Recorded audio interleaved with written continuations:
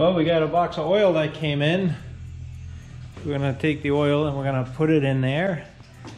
And if the engine gods are with us, we might start this today, or try to start it. We still gotta do the phasing. George is working out a few squawks and settings. I am going through and doing more of the hardware stuff. Basically, I went through and checked, torqued, and torque sealed every oil line, every fuel line. We're going to do the flow test once the wing tanks are on, but that is all set to go. Now I'm going to put the real bolts onto this and think of anything that we could have missed. I'm going to mount this here. I'm going to put a P-clip, take that rivet out, and then we're going to put the prop on and the spinner and all that stuff. So I'll keep you posted, but it might be another exciting episode of RANS 21 Garage here. I got these nuts on. These were fun because they only turn like a quarter turn and there's a lot of tension on them to get them all the way up there. But I got gasket, the space air gasket, servo fuel body, whatever you want to call it, gasket, box, and then I have my little spacer in there. I safety wired those things. And now I put the prop back on. I've had it on before. I didn't show that, sorry. But this time it's for real. So we're going to do the torque, where you have to go 1, 4, 6, 3, 5, 2, and then torque them in different increments until everything's tight. So.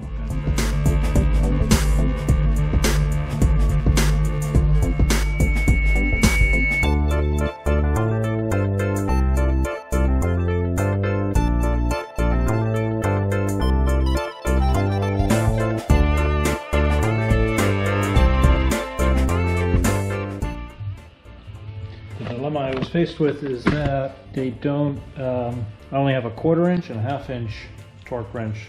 I started to do this in inch pounds. I'm like, that doesn't seem right, it's foot pounds. So that was a duh. But between the adapters I need to go for the foot pound, I actually had to take this off, and now I can do it with the extender.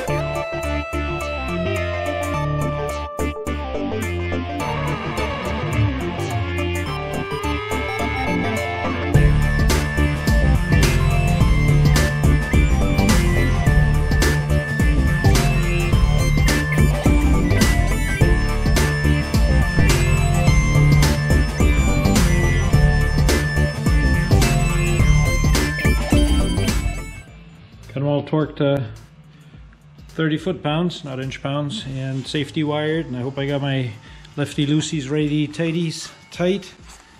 If this doesn't look right to anybody, let me know, but I think it's right. The bolts cannot go lefty-loosey, so onto the prop. So if I'm reading this right, these are going to be, we have 3/8 bolts in here, I think. Let me double check. And those will be, now we're back to inch pounds. So 300 inch pounds equals 26, 25, 26 foot pounds.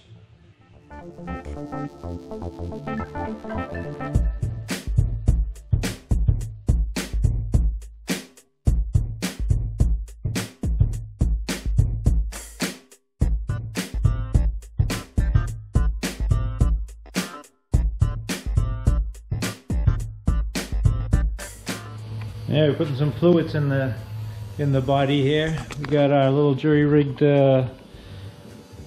Amazon pump with a Makita battery and some blue fluid going in there.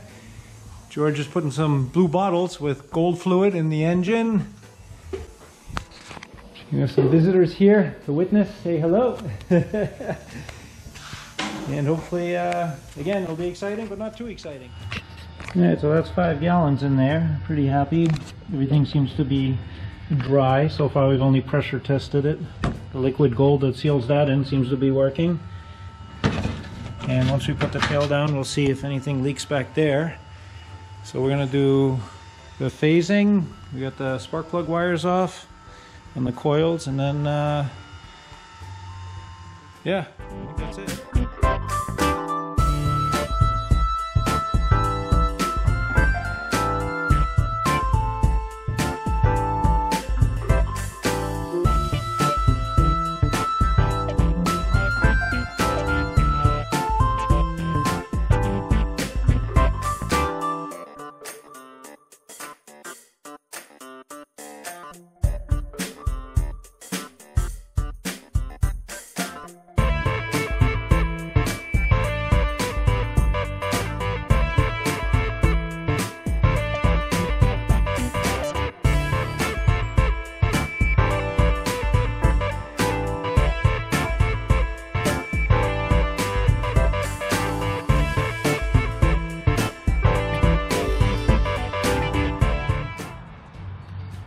Hey, what do you think?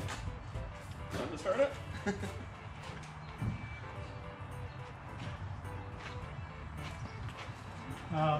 Probably one of those things where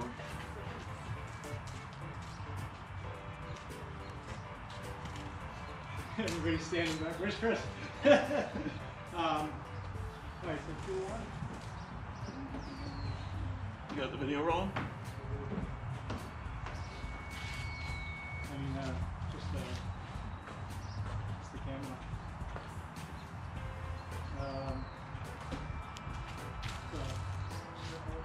Oh, there was a starting procedure.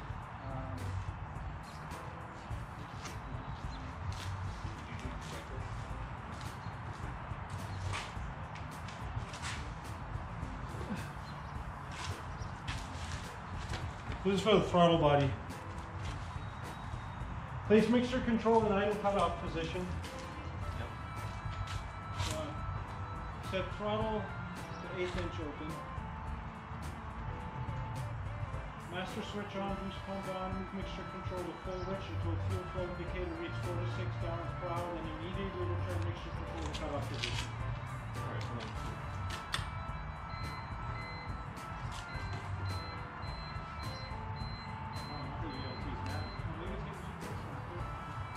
Well, that's a good possibility. Yeah. Really, it's not. We should have counted. Alright, so. Should be on video. Alright, so let's wait till this comes on so that way we can see the fuel. Yeah, Lucy? Lucy's inside.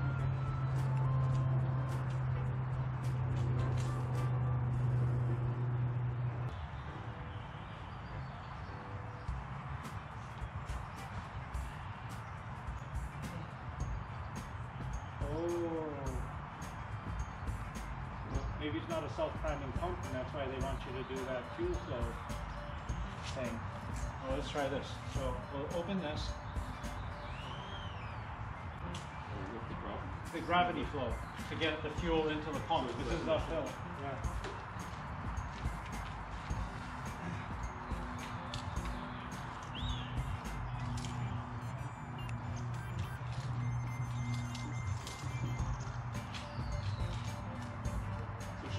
Should I run the pump now? Well, is it uphill? Downhill? Yeah, a little bit, a tiny bit, yeah. Oh, I can hear. Oh, it's fine. It's coming out. It's coming out. It's coming out. Oh, can you shut that off? Okay. Sorry. Got it? Yep. Huh? I drive an electric car. It makes up for it.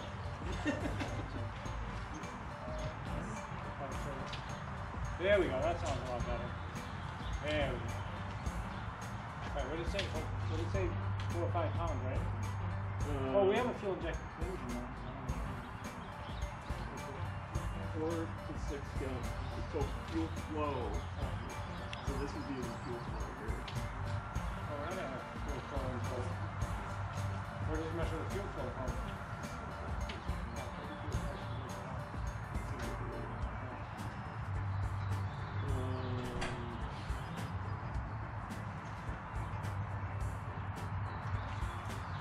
Oh boy, this is scary. Now we have a lot of fuel. How do we relieve that pressure?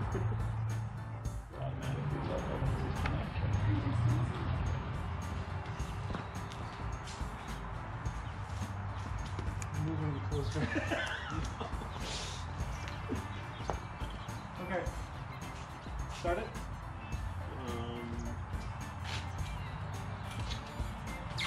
Is everything tied up? Good? Tied up and down, yeah.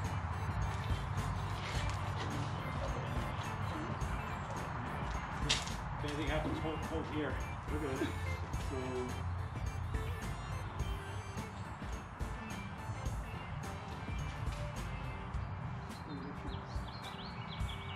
Oh, we never moved it. You're supposed to actually. Oh, go full rich for fuel flow. Alright. Do it again. So now the PSI went down. That makes sense. Okay. So it's actually going in the engine. Okay. So see gallons per hour. We have to. There we go. Okay. Right? Pull in. When you say pull out, or is it in? I think you leave it in. I mean, it's the same as starting it. Right. You ready? Half an inch or so. Ready? Yep. Clear prop!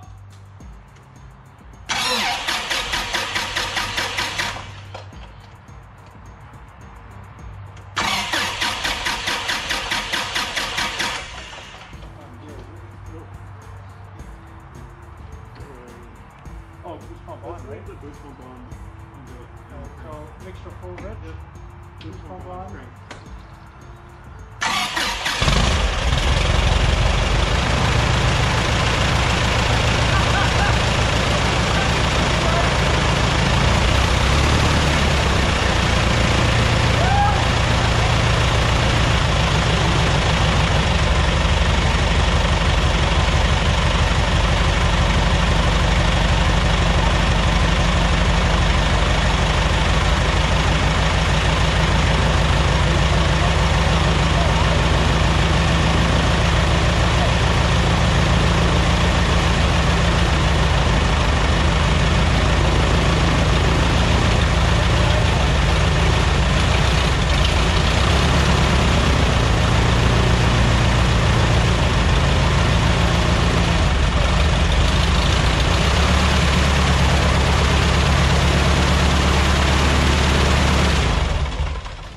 Sorry, that was me.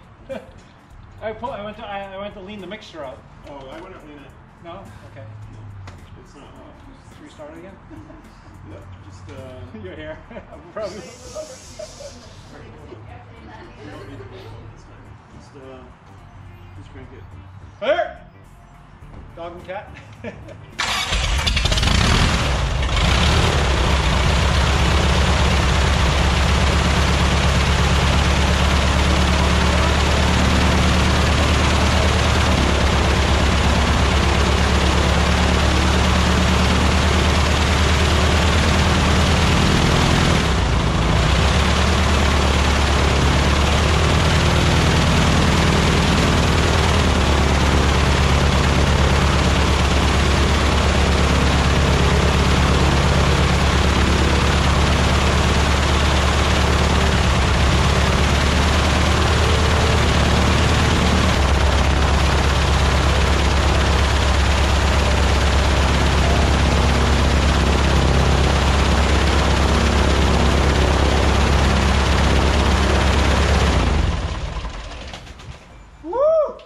Why did the prop stop so suddenly?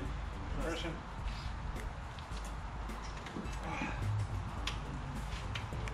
Sweet. Is that where you wanted to stop? Yeah, that's good. Success! Wow. Nice work. Oh my god. The gauges line up. Yeah, everything except oil. There's a couple things like the time.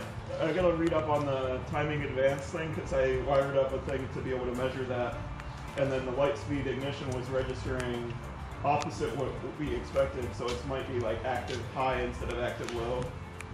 Like you got oil pressure, you got We got Oil pressure is good. Oil temperature is the only one we don't have. It was still at 57, And that one is back here. The whole engine has to come out. but it's reading something. 57 degrees, but Like it. it's not. I mean, we should have warmed up. oh, is the vermotherm not open? Is that what it is? Well, did you notice that? Like, I don't notice. Is this the vermotherm? Yeah, but like, why is it got that weird? Like, why is that so far out? I don't know, but I don't know. I didn't touch it. Like, is there like steam gonna come out? Well, yeah. I mean, the crankcase oil will be warm, but that. Well, actually no, because that will circulate it through the oil filter, right? Yeah, see the steam's coming out. It should be higher than 57. It should be in the 70s at least. Well, I mean, there's a connection here. I can check the connection. So that's what I'm saying.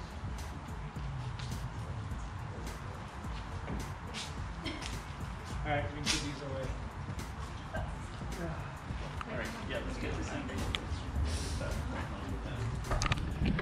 All right, we'll get back to you. Well, that was a big milestone for us today, and certainly very, very exciting. Glad it wasn't too exciting in the fact that nothing really went wrong. Everything went quite awesome. we had a little bit of a hang up because we couldn't get fuel to the engine, and the pump was going and going and going. And I know in the manual it says that you have to do the fuel drain test, but since we have the don't have the wings hooked up, I was like, oh, we'll just skip over that. We'll measure it later. But it's not a self-priming pump. We found out the hard way. So the short answer was lift the tail up, fuel goes through the pump, pumps into the engine, start it right up. So that was that. We were a bit confused in the heat of it all about the phasing of the engine. So we did whatever tests we thought were right. And I ended up swapping 2 of the BNC connectors because George brought up a good point about one of the ignition boxes needs to do all the cylinders and the other ignition box needs to do all the cylinders. So swap that, and whatever luck we had, everything worked just perfectly. I don't know rhyme or reason. I'm going to label them now so we know what works. All the sensors worked, all of the the oil temperature did not work. And I kind of panicked because that's the hardest one to get out because you literally have to pull the engine off the firewall to get at it. But it was just a setting in the electronics. George figured that out. Other than that, complete success. A few, little things we're going to look at during the next engine run. But incredible work by George with all the wiring, and I'm pretty proud of. Nothing seemed to have gone wrong. Everything looked absolutely right on point. So yeah, pretty excited. Probably have to do some editing on this video because there's very long periods of time of just recording while we were trying to do this. Sorry, it's a little monotonous maybe, but anyway, very excited. Gonna end it here. See ya. Good night.